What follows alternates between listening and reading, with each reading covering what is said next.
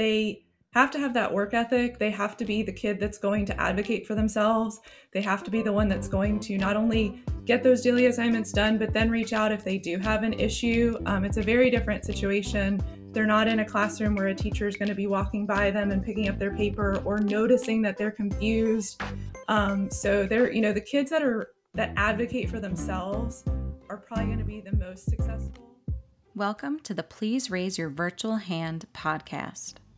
We are so delighted to dive into the exciting, challenging,